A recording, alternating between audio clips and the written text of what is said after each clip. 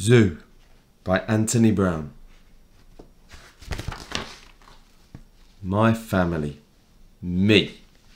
My brother, dad, mum. Last Sunday we all went to the zoo. Me and my brother were really excited. Grrr. But there were masses of cars on the road and it took ages to get there. After a while, Harry and I got really bored. So, we had a fight. Harry started crying and Dad told me off. It's not fair. He never tells Harry off. It's always my fault. What kind of jam do you get stuck in? Asked Dad. Don't know, said Harry. A traffic jam, roared Dad. Everyone laughed, except Mum, and Harry, and me. It costs how much? When we finally got there, Dad had to have a row with the man in the ticket booth. He tried to say that Harry was only 4 and should get in half price. He's 5.5, actually. Daylight robbery, Dad snarled. Sometimes he can be really embarrassing. Come down, you little rat bag. Oh, Harry, do be careful. We hadn't got a map of the zoo, so we just wandered around. Me and my brother wanted to see the gorillas and monkeys, but we had to see all these boring animals first. We went into the elephant house, which was really smelly. The elephant just stood in a corner, stuffing his face.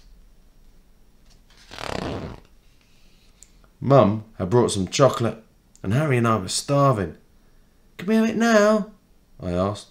No, not yet, said Dad. Why not? Whined Harry. Because, said Dad. Because what? I asked. Because I say so, said Dad. It seemed he was in one of his moods. Here, puss, come here, pussy.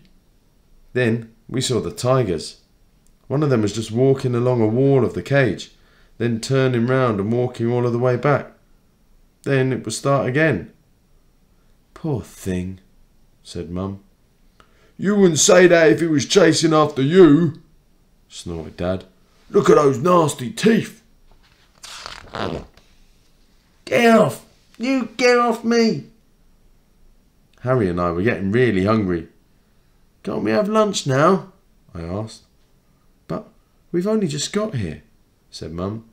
Seemed like we'd been there for hours. My brother thumped me, so I kicked him and we wrestled for a bit. Then Dad told me off. We looked at the penguins next. I usually find penguins funny when I see them on the telly, but all I could think of was food. Here, what animal can you eat at the zoo? Asked Dad. Don't know, I groaned. A hot dog, howled Dad. He was holding his stomach and laughing so much that tears were rolling down his face. Come on, boys, said Mum. Let's get something to eat. The cafe was great.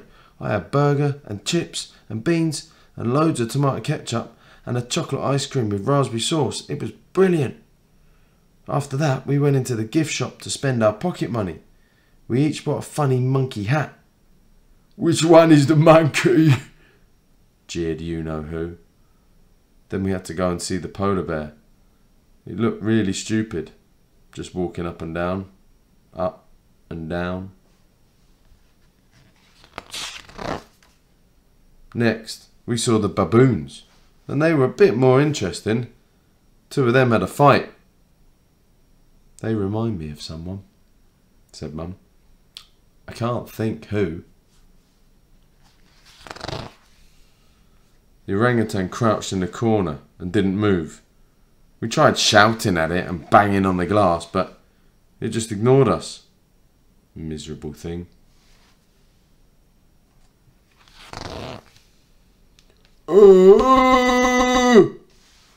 Hey, look at that one. Finally, we found the gorillas. They were quite good. Of course, Dad had to do his King Kong impersonation, but luckily we were the only ones there. Then it was time to go home. In the car, Mum asked us what was the best bit of the day. I said the burger and chips and beans, and Harry said the monkey hats.